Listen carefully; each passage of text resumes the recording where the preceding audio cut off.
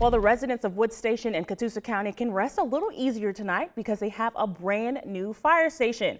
Fire Station 2 sits on Nickajack Road. Officials say that the new firehouse will be able to cut down the response time of emergency crews. Because of road construction, it would take the closest firefighters 15 minutes to arrive on scene in Woodstation.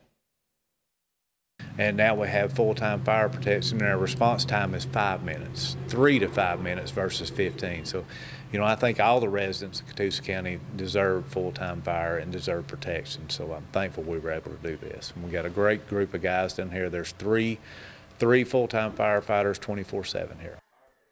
County officials say that they have saved $500,000 with the purchase of that home.